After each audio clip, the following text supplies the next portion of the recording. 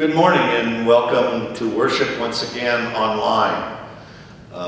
Strange for a pastor as well as it might be strange for you, though you may be used to looking at a screen a lot.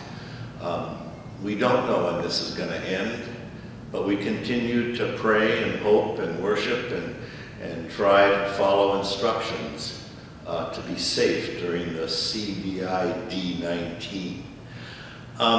One of the concerns that has been raised by some, or the questions I should say, and even by our pastors in our circuit as we have shared and discussed things over these last couple of weeks, is the issue of Lord's Supper and Holy Communion. To do it in a virtual kind of way just doesn't fit. It's not the recommendation of our Theological Commission of the Synod. They've even put out some words on that. But what I would like to offer, people still can come and gather in very small groups, that on Maundy, Thursday, I would make myself available to members of the congregation, both in the morning, at times or afternoons. And maybe we'll have Matt send out a list of times, availability, and people could sign up and we could let you know. If that is a very, if we're still confined by that time. And it looks like that might happen. We don't know, but I have a suspicion Holy Week is going to be very disappointing in terms of not being able to get together. But I would make myself available if anybody wants to come for Holy Communion, as long as you don't have more than 9 in the pew, and we just do it very nicely in about a 15-minute devotion time with the Lord's Supper. So if that's interesting for some people, or you would like it and really feel that need, we do not want to deny ourselves that. So call the office, or call my home, or email in any way, shape, or form, and we'll start setting up some times for people to come by. But I'd like to focus it on Maundy, Thursday, which is very important in the life of the church, is when the Lord's Supper was instituted for us. So let us know that, and now we will begin our worship with our first hymn. We thank Paul Krieg for coming in and playing and leading our hymns this morning. God be with you as we worship him.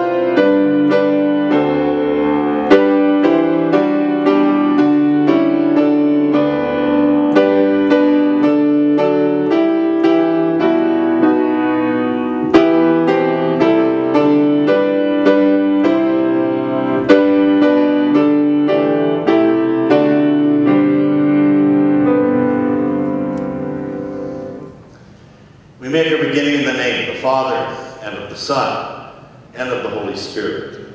Amen. We pray. Almighty God, in whom is life now and forever, through your Son's suffering and death, you have given us victory over all we ever need, over fear, over sin, eternal death, and the power of the devil.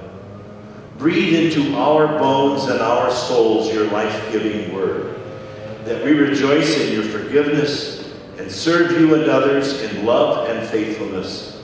Through Jesus Christ, your Son, our Lord, who lives and reigns with you in the Holy Spirit, one God, now and forever.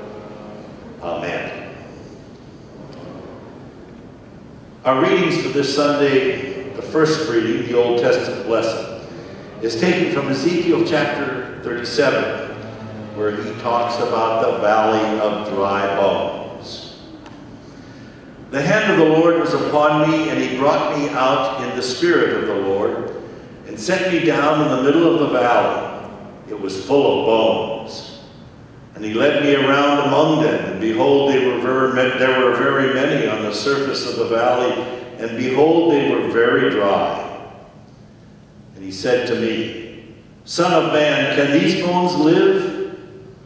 And I answered, O Lord God, you know. Then he said to me, Prophesy over these bones, and say to them, O dry bones, hear the word of the Lord. Thus says the Lord God to these bones, Behold, I will cause breath to enter you, and you shall live. And I will lay sinews upon you, and will cause flesh to come upon you, and cover you with skin, and put breath in you, and you shall live, and you shall know that I am the Lord. So I prophesied as I was commanded. And as I prophesied, there was the sound, and behold, a rattling, and the bones came together, bone to its bone. And I looked, and behold, there were sinews on them, and flesh had come upon them, and skin had covered them, but there was no breath in them. Then he said to me, Prophesy to the breath, prophesy, Son of man, and say to the breath, Thus says the Lord God, Come from the four winds, O breath, and breathe on these slain, that they may live. So I prophesied as he commanded me, and the breath came into them, and they lived and stood on their feet, an exceedingly great army. Then he said to me, Son of man, these bones are the whole house of Israel. Behold, they say, Our bones are dried up, and our hope is lost. We are clean cut off. Then prophesy and say to them, Thus says the Lord God, Behold, I will open your graves and raise you from your graves, O my people. And I will bring you into the land of Israel. And you shall know that I am the Lord when I open your graves and raise you from your graves, O my people. And I will put my spirit within you, and you shall live. And I will place you in your own land. Then you shall know that I am the Lord. I have spoken, and I will do it, declares the Lord. This is the word of the Lord. Our second lesson is taken from Paul's very well-known and famous chapter of Romans chapter 8, verses 1 to 11, talking about life in the Spirit. There is therefore now no condemnation for those who are in Christ Jesus. For the law of the Spirit of life has set you free in Christ Jesus from the law of sin and death. For God has done what the law, weakened by the flesh, could not do, by sending his own Son, in the likeness of sinful flesh, and for sin, he condemned sin, in order that the righteous requirement of the law might be fulfilled in us, who walk not according to the flesh, but according to the Spirit. For those who live according to the flesh set their minds on the things of the flesh, but those who live according to the Spirit set their minds on the things of the Spirit. To set the mind on the flesh is death, but to set the mind on the Spirit is life and peace. For the mind that is set on the flesh is hostile to God, for it does not submit to God's law. Indeed, it cannot. Those who are in the flesh cannot please God. You, however, are not in the flesh, but in the Spirit, if in fact the Spirit of God dwells in you. Anyone who does not have the Spirit of Christ does not belong to him. But if Christ is in you, although the body is dead because of sin, the Spirit is life because of righteousness. If the Spirit of him who raised Jesus from the dead dwells in you, he who raised Christ Jesus from the dead will also give life to your mortal bodies through his Spirit who dwells in you. Our gospel lesson for this day, and also the text for our sermon this morning, is taken from John chapter 11, where Jesus raises his good friend Lazarus from the dead. Now a certain man was ill, Lazarus of Bethany, in the village of Mary and her sister Martha. It was Mary who anointed the Lord with ointment and wiped his feet with her hair, whose brother Lazarus was ill. So the sisters sent to him, saying, Lord, he whom you love is ill. Now when Jesus came, he found that Lazarus had already been in the tomb 4 days. Bethany was near Jerusalem, about 2 miles off. And many of the Jews had come to Martha and Mary to console them concerning their brother. So when Martha heard that Jesus was coming, she went and met him. But Mary remained seated in the house. Martha said to Jesus, Lord, if you had been here, my brother would not have died. But even now I know that whatever you ask from God, God will give you. Jesus said to her, your brother will rise again. Martha said to him, I know he will rise again in the resurrection on the last day. Jesus said to her, I am the resurrection and the life. Whoever believes in me, though he die, yet shall he live. And everyone who lives and believes in me shall never die. Do you believe this? She said to him, Yes, Lord, I believe that you are the Christ, the Son of God, who is coming into the world. When she had said this, she went and called her sister Mary, saying in private, The teacher is here and is calling for you. And when she heard it, she rose quickly and went to him. Now Jesus had not yet come into the village, but was still in the place where Martha had met him. When the Jews who were with her in the house, consoling her, saw Mary rise quickly and go out, they followed her, supposing that she was going to the tomb to weep there. Now when Mary came to where Jesus was and saw him, she fell at his feet, saying to him, Lord, if you had been here, my brother would not have died. When Jesus saw her weeping, and the Jews who had come with her also weeping, he was deeply moved in his spirit and greatly troubled. And he said, Where have you laid him? They said to him, Lord, come and see. Jesus wept. So the Jews said, See how he loved him. But some of them said, Could not he who opened the eyes of the blind man also have kept this man from dying? Then Jesus, deeply moved again, came to the tomb. It was a cave, and a stone lay against it. Jesus said, Take away the stone.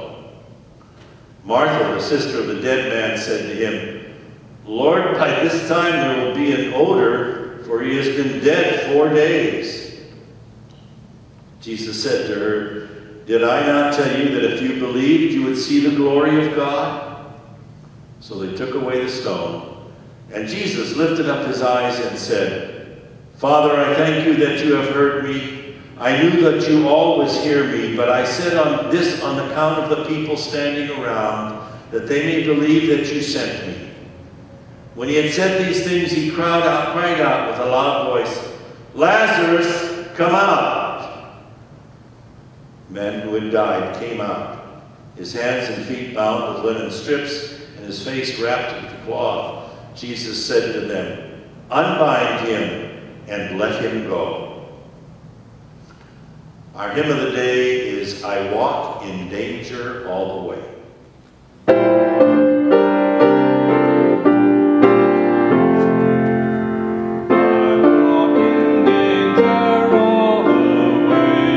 The fox shall never leave me.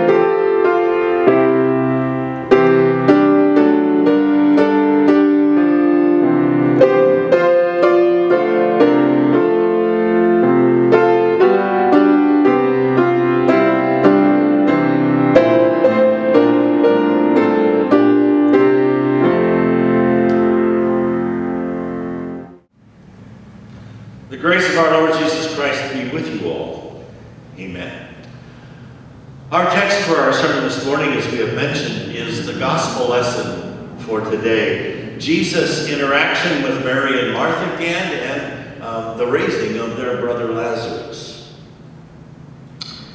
That story is an early Easter, if you will, story of the resurrection, story of the stone being rolled back from the tomb, and then Jesus raising Lazarus.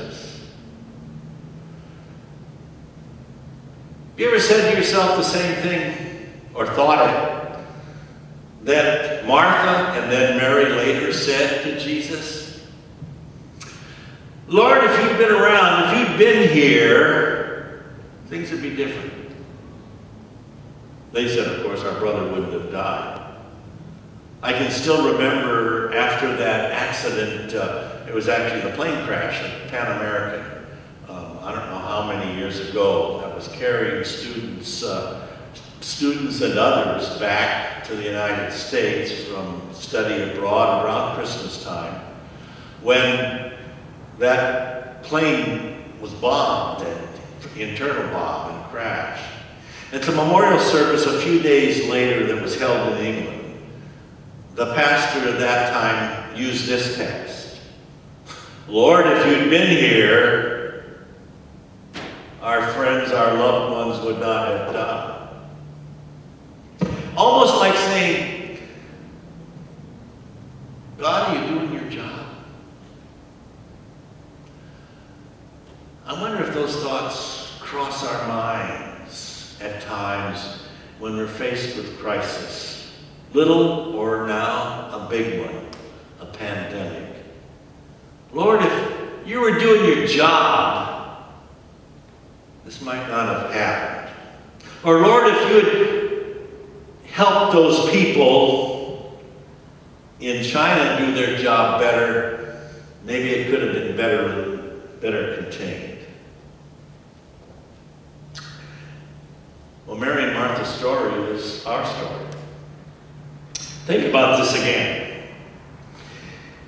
Lord, if you'd been here. And here was good old Mary and Martha. Martha was out there coming right to Jesus. She's the action. She's type A. When they first, our other story of Mary and Martha, you recall Martha was in the kitchen preparing food that was so very necessary, in a sense, getting the potluck ready for Jesus. And Mary was quietly sitting, thinking, and then sitting at our Lord's feet, hearing his word, and was commended for it. Martha wasn't condemned, but Mary was commended more for doing what she did, sitting and listening and hearing the word. But Mary said the same thing Martha did. Lord, if you'd been here, you wouldn't have died. But notice Martha's immediate response. But I know you're still here and can take care of things. I know even now God will give you whatever you ask. That's faith. That's the kind of faith we are called to in these times of crisis. Jesus promises something even now, that as we believe he will fulfill his promises, he'll do it. There are many in our society today who think, in our world too, who think differently. They say, some have called it a religion that is moralistic, therapeutic deism. It goes like this. God created all things and then went on inactive duty. God is interested in your transient happiness, feel good about self and self-esteem. Therapeutic. God wants you to be good and fair and nice, moralistic. God can always be called on back to active duty when trouble or crisis strike. And then finally, all good people go to heaven. Problem. It doesn't take us through the cross. It doesn't take us in humility to the foot of the cross where Jesus died for our misconceptions, our sin, and sometimes our neglect of his word. We need to be there at the foot of the cross, especially in these days. Not with the skepticism that many might have or the impatience. When are we going to begin to get back to normal? But to ask for his Spirit to keep us strong in faith, even though we may find ourselves fearful, wondering, questioning all kinds of things. Tempted to say, Lord, get busy. Solve this problem. It's terrible to be sheltered in place, to be cooped up, to know what to do with children when they become antsy and they're not in school and they're so active, and sometimes some are not even getting their online education yet. Our retirement might become affected if this doesn't end soon. But again, we hear those words. Fear not, for I am with you. And we hear the story of Lazarus, where Jesus said, come out. Keep going. I have work for you today. And so we're called. Called to imitate Mary and Martha. And we don't do it alone, but by the power of the Spirit. We do it by listening to his word, by our prayer, by reading his word, by staying faithful. That's how the Spirit works, through the word. And yet, we can say that he will give us the ability to follow instructions, to use discernment in our lifestyles in these critical days, and even that's common sense. And yet, to look ahead. That the Lord is Lord of all, and he keeps his promises to us, to ease our fears and anxieties in the name of that risen Christ who walks with us.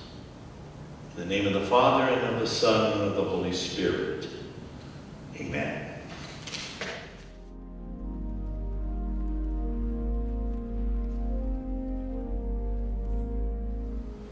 Join with me in the words of the Apostles' Creed, that ancient creed that reaffirms again our faith as we do it reverently and completely trusting in God. I believe in God the Father Almighty, creator of heaven and earth, and in Jesus Christ, his only Son, our Lord, who was conceived by the Holy Spirit, born of the Virgin Mary, suffered under Pontius Pilate, was crucified, died, and was buried. He descended into hell. The third day he rose again from the dead. He ascended into heaven and is seated at the right hand of God the Father Almighty. From thence he will come to judge the living and the dead. I believe in the Holy Spirit, the Holy Christian Church, the communion of saints, the forgiveness of sins, the resurrection of the body, and the life everlasting. Amen. Included in our prayers this morning will be a prayer especially for all of those first responders and those who care for the ill in our hospitals and nursing homes.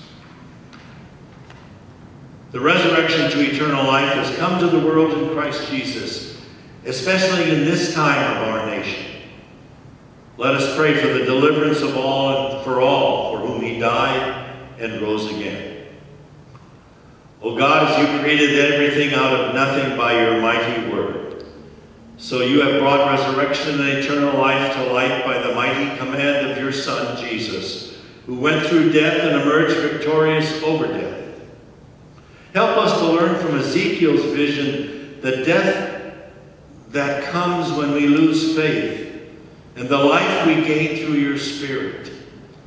Receive our prayers and thanks for your gift of eternal life in these pandemic days. Help us to live as your resurrection people, bringing the might of your word to all. Lord, in your mercy, hear our prayer. We lift up those who mourn and carry grief and sorrow in the loss of loved ones. Help us learn from our Savior at Lazarus' tomb that death is not the last word of this life, that we rejoice in your promises made, fulfilled, and yet to come, of the resurrection of the dead and life of the world to come. Lord, in your mercy, hear our prayer. Inspire and bless all called to preach your word and minister your holy sacraments with resurrection power, that they do not grow weary, but grow in compassion and perseverance. Lord, in your mercy, hear our prayer. For the sake of your word, by which you cause repentance and faith to issue from human hearts, guide the leaders of the nations and communities in our world to pursue the ways of peace and health, ways that sustain your people throughout the world. Lord, in your mercy, hear our prayer. Comfort and heal all those who are sick or infirm, disabled or troubled, especially those whom we now name in our hearts before you. Be with all medical personnel in these days. Breathe your life-giving spirit into all in need, that hope, comfort, and peace in you may be theirs. Remind us that our ultimate healing comes from you. Lord, in your mercy, hear our prayer. Into your hands, O Lord, we commend all for whom we pray, trusting in your mercy, O Father, Son, and Holy Spirit, one God, now and forever. At this time, our offering is usually taken. And just a reminder that even during this time, you maybe even at this particular time at home, set aside those offerings, those envelopes, to be brought when we gather together again at the sanctuary at church here, or mail them into the office, or bring them by one-on-one. You can stay 6 feet away from Matt as you bring your offering in. But remember that it is his work we are doing together. We pray together our Lord's Prayer. Our Father, who art in heaven, hallowed be thy name. Thy kingdom come, thy will be done on earth as it is in heaven. Give us this day our daily bread, and forgive us our trespasses as we forgive those who trespass against us. And lead us not into temptation, but deliver us from evil. For thine is the kingdom and the power and the glory forever and ever. Amen.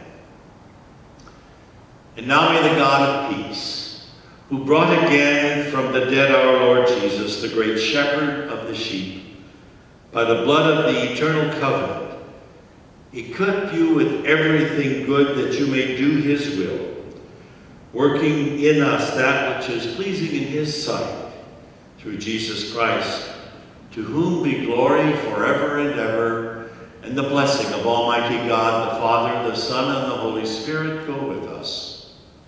Amen. We join in Eternal Father, strong to save, verses 1, 2, and 4.